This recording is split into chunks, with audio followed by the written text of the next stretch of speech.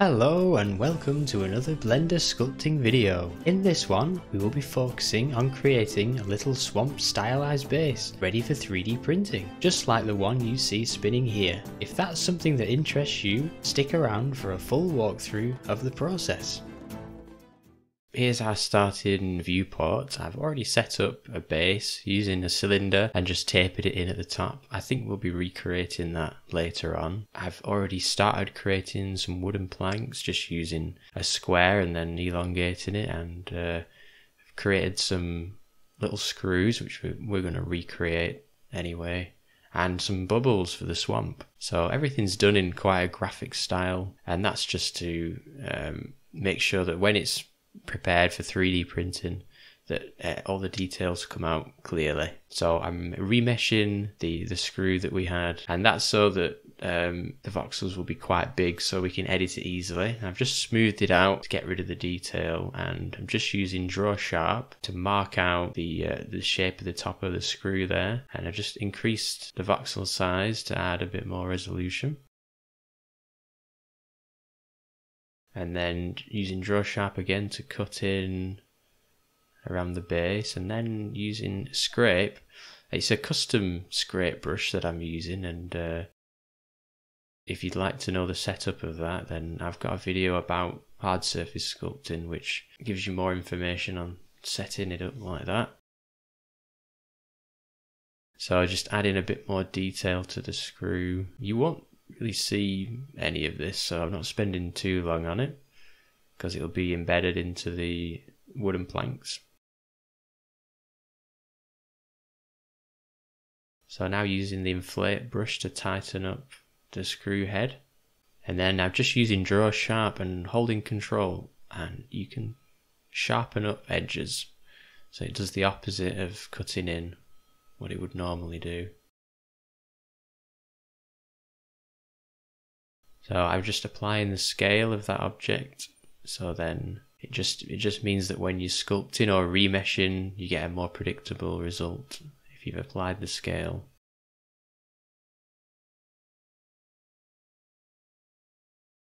Just using the reverse of draw sharp to sharpen up the detail there, and then pinch to improve it further, and just inflating it a little bit more, improve the form, make it look a bit more rounded.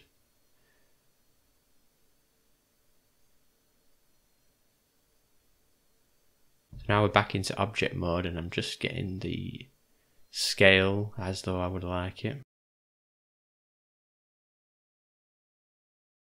So I'm just adjusting the base now to be 30mm in diameter, and I'm doing that in the item menu on the right under the transform menu. You can click and drag from the X box to the Y one and edit both of them at the same time. So just going into edit mode for the base, and you can see it's a basic cylinder, and then I've selected the top and bottom face of the cylinder and then creased the edges. So if you look at the top right where it says mean crease, if you increase that, it'll sharpen the edges so that when you add a subsurface modifier, it will look sharp at those points. And then I've inset a face on the top which improves that edge. I'm just scaling that to get the taper right on the base. In object mode, you can use the measure tool and you can check out the exact size of things, which is quite handy. I've got my scene set up to use millimeters. It just means when you're exporting the object, you can be sure of the size that it'll be when it's printed. I should say it's not essential that you do this because you can scale the object in the slicer, so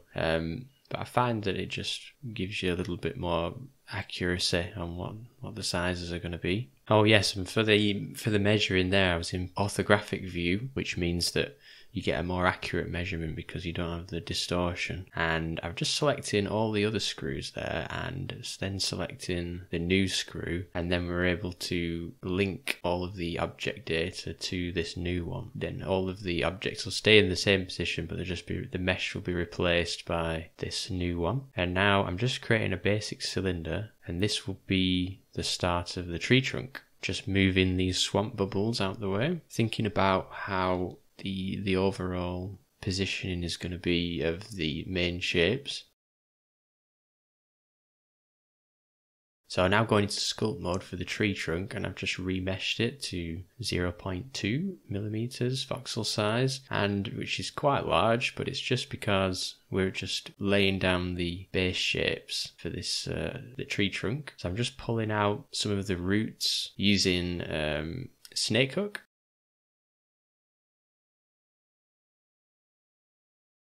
And with snake hook, it allows you to bend the mesh at the same time as pulling out. So it's quite useful for something like this.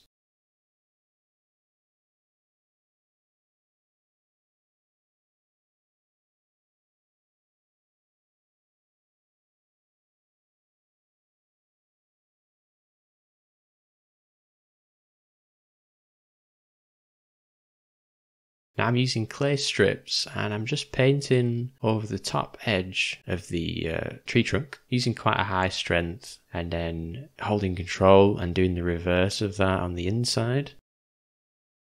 Then we can cut in.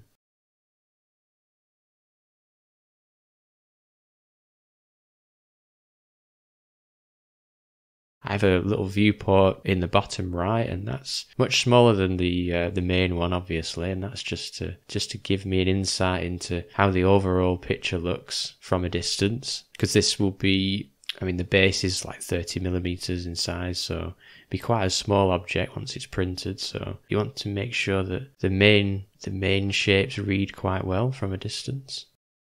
So I'm using the mask brush now just to mask out that top edge. And I'm able to use the move tool while in sculpt mode and bring it up on the Z-axis to increase the edge size. And then I'm using a smaller clay strips brush just to define the detail in the tree roots. And then now I'm using draw sharp to just sketch in some more of that detail.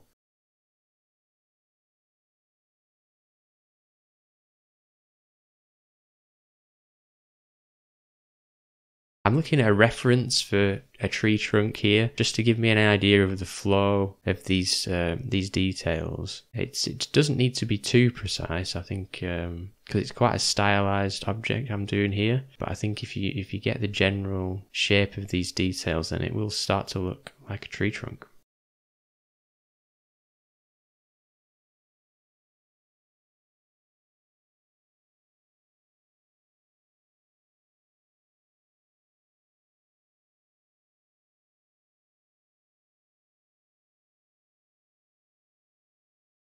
So I'm using the mask brush again, just to mark out a part of that lip.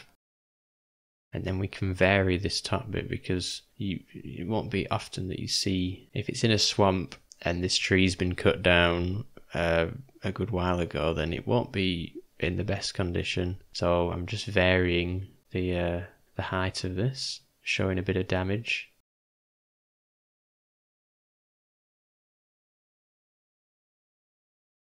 Once it's masked out, just reversing the mask and then using the move tool to bring that down. And then we remesh again, and that cleans up some of those sharp edges from the moving, so the geometry gets a little bit messed up.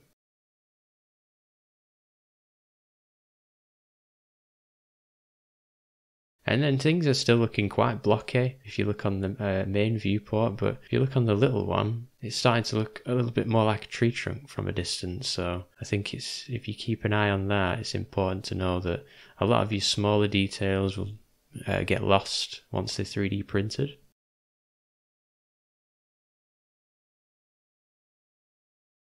You can spend your time more wisely.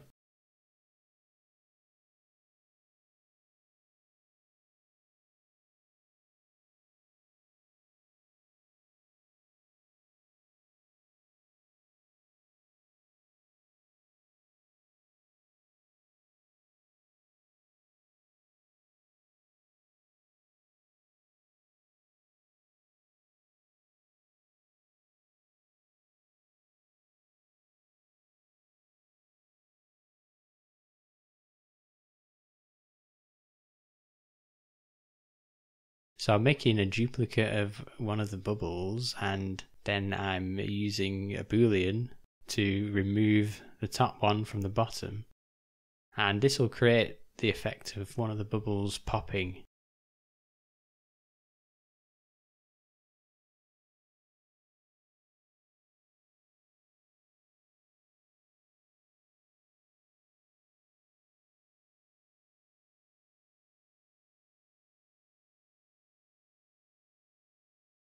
Just trying to lay these out so they look appealing. We don't need too many because trying to go for quite a stylistic look. So initially when I did these wooden planks, it's just one I duplicated, and then I just rotated them slightly and moved them, and then I sort of cut away one of them so that it's, there's only half left.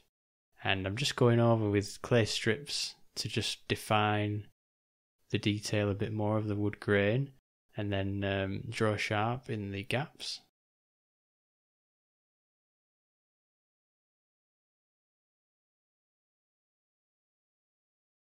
So you'll notice the one in the background changing. I've got a linked duplicate of one of the wooden pieces.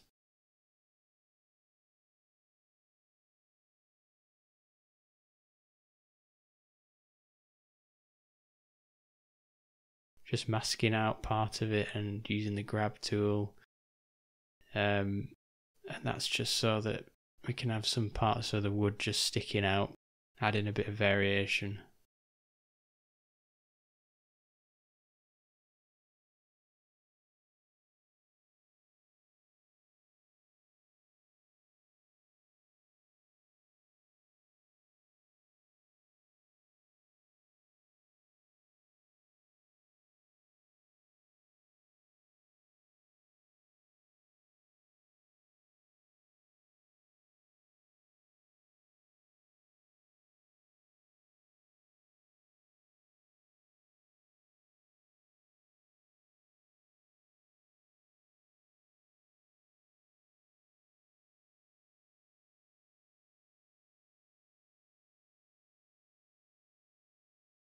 So I'm just using clay strips and holding control to cut into the wood there and just add some damage.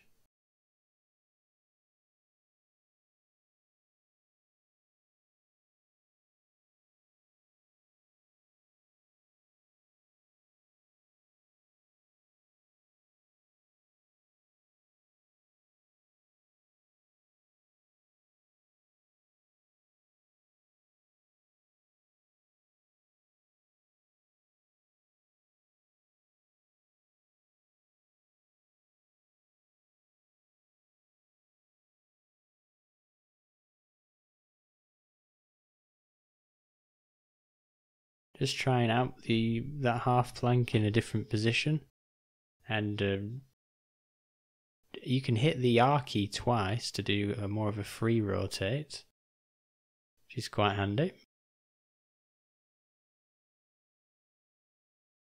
I'm using the mask brush to just mask out the back of the plank, and then feathering it, and then using the move tool in sculpt mode just to bring the back so that it meets the floor, so it meets the floor and the tree trunk. And that's so that when we're 3D printing, there isn't any gaps in the middle, so it'll print much nicer. Just making a duplicate of the base, and then we can use the bool again to just cut away the base from this new one, and then we'll just have a thin circle. And we can use this for the swamp floor.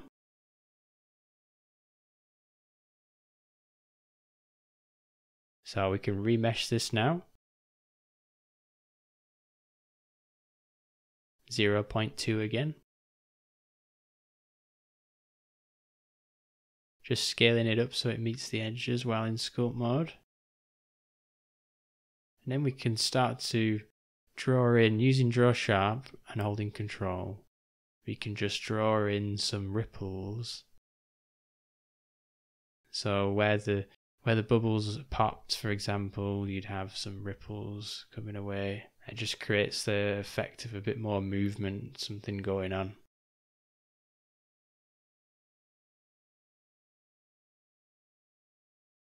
Then using clay strips just to go over those ripples, just back and forth, and it just merges a little better with the floor.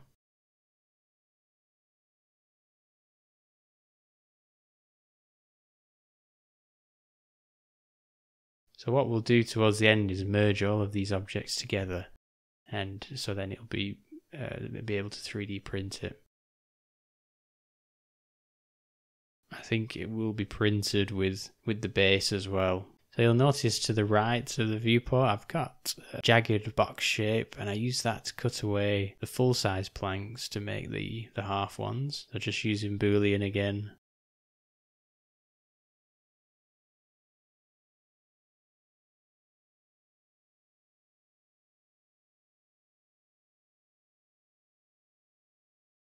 So as I've added a bit of detail to the half plank, what I'm doing here is making a duplicate and merging two of them together to make a full plank. And then what we'll be able to do is replace the objects that are already there for full planks with this new, more detailed one.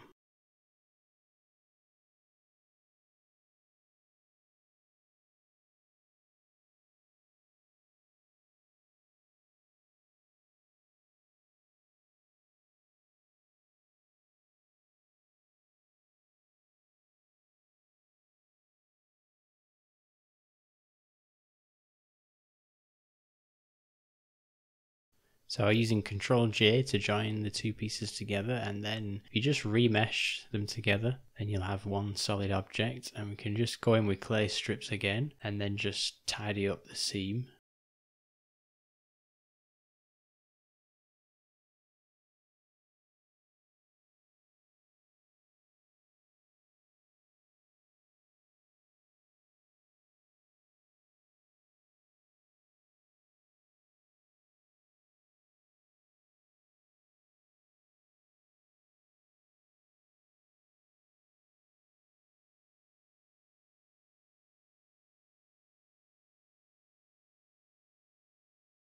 Just filling out the bottom there, we won't see that, so it's just to make sure that it gets bedded into the base a lot better for the print. Just add in some more screws, and it's helpful to parent the screws to the plank, and that means when you move the plank, you'll move the screws as well.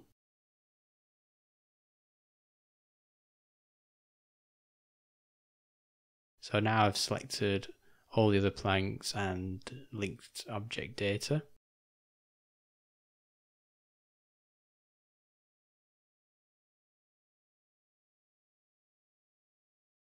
And just trying out some new positions and see what looks nice.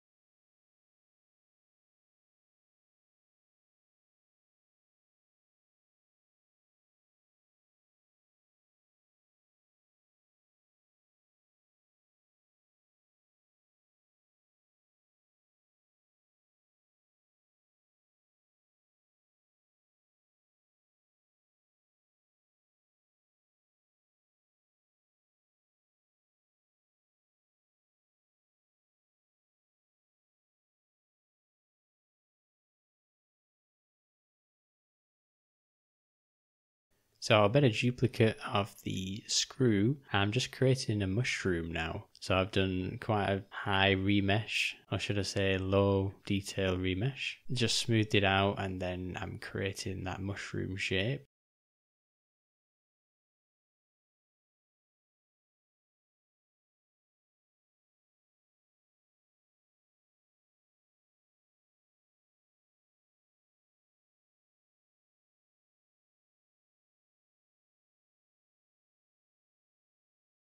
Masking out the bottom so that I'm able to scale the top, get the proportions a bit better.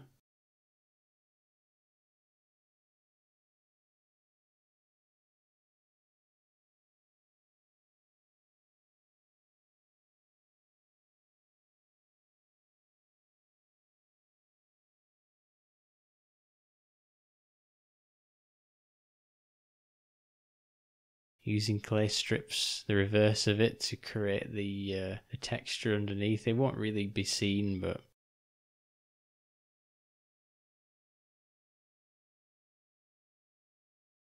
and then using draw sharp around the edge of the mushroom to sharpen it up.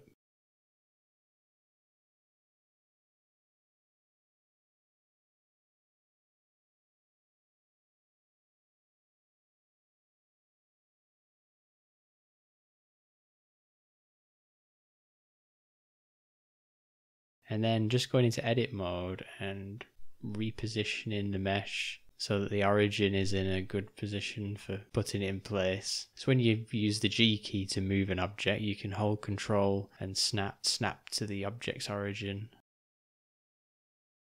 into position.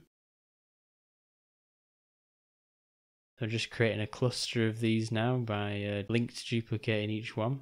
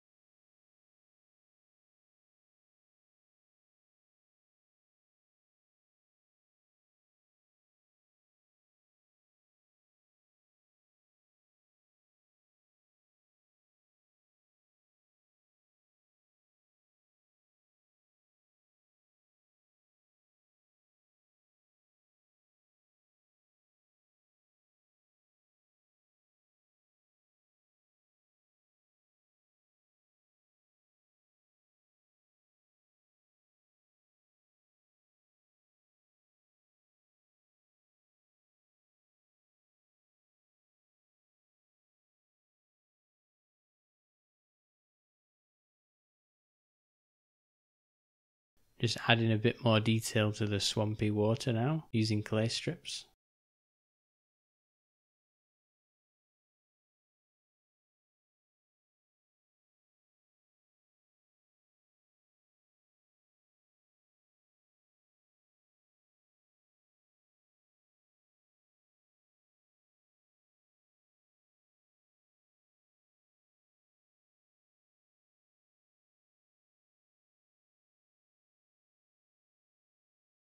So just adding a few more mushrooms to the top of the tree stump.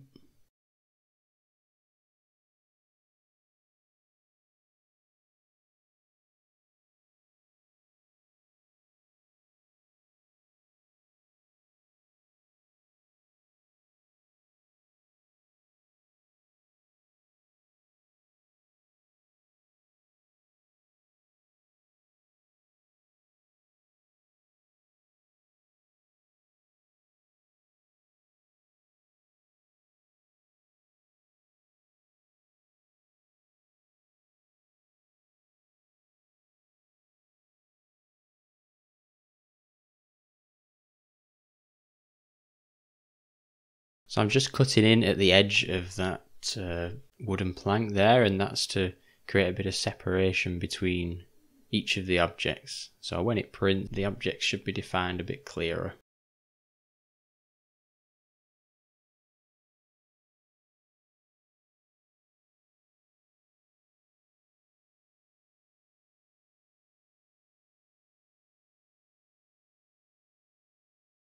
Just pulling out some more details on the tree trunk.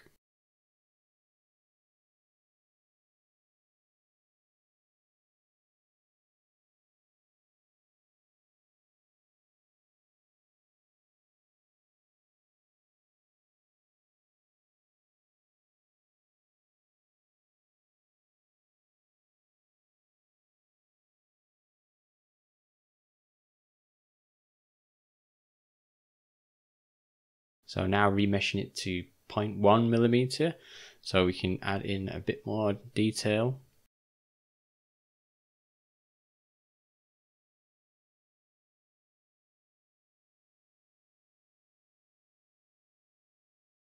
Just using clay strips and draw sharp still, and I can just use a smaller brush size now.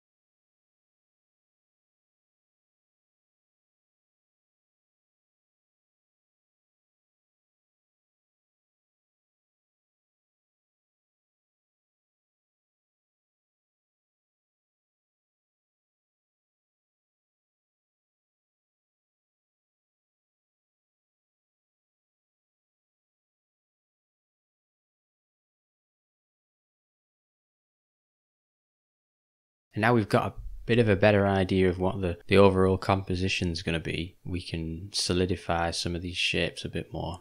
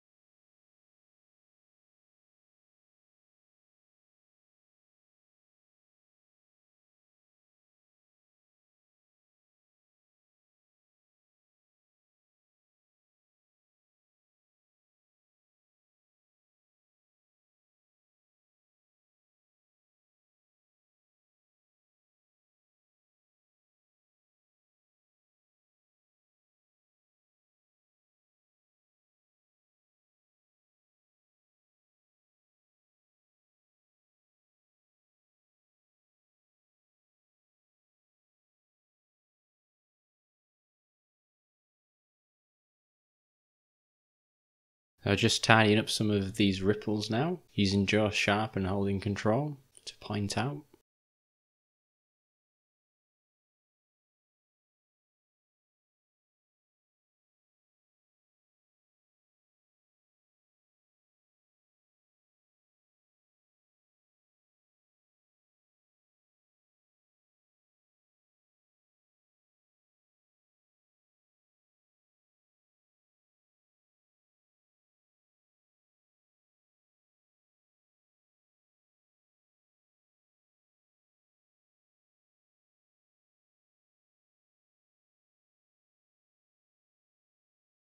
Just remeshing the swamp water to 0.1mm, which I think is the final resolution for all these objects. And you'll notice it still does look quite blocky when you zoom in, but you'll find on a standard, 2K mono printer, you're really not going to see the difference, whether it's any higher resolution than that or not, at least in my experience.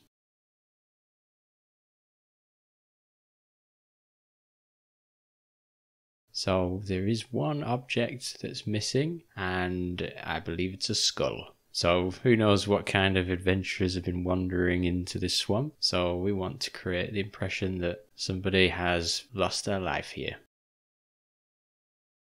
So I'm just creating a quick skull using clay strips, focusing on the main areas of a stylized skull. So we've got the cheekbones and the eye sockets and the nose.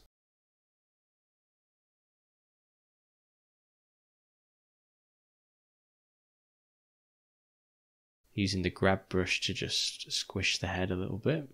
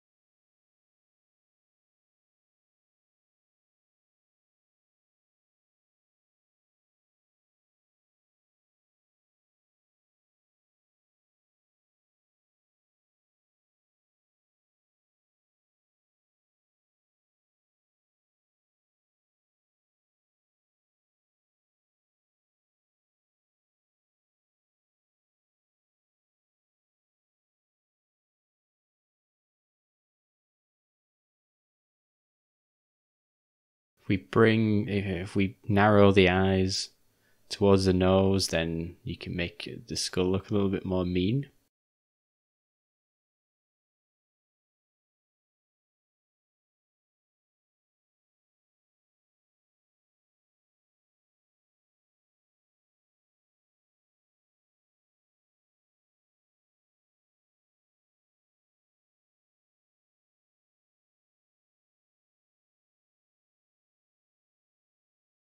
Don't need to worry too much about the back as it's going to be embedded into the swamp. It's starting to take shape now.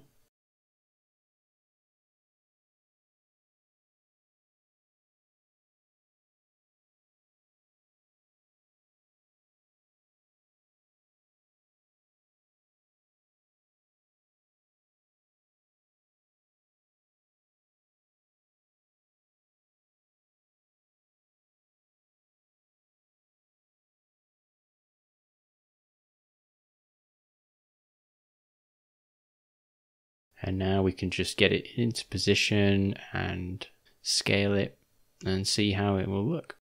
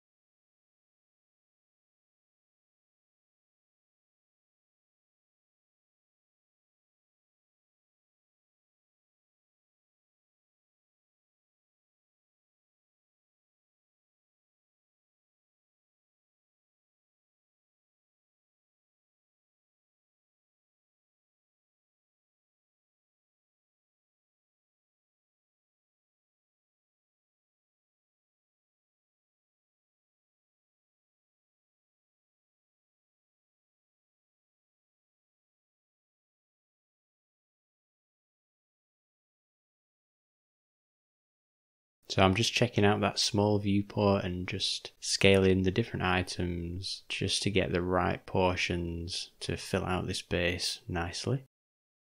Just have a good looking overall composition.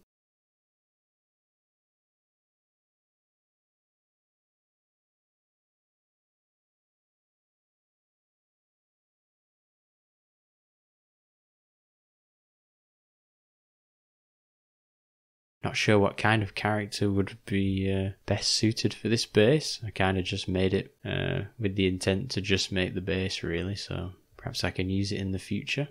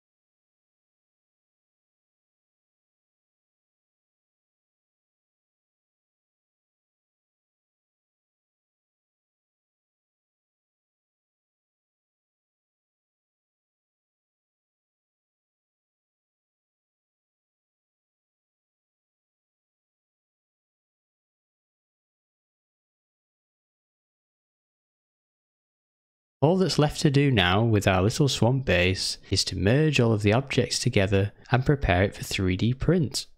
For more information on the full process of this, check out part 9 of the Sculpting a Miniature series. All the links are in the description.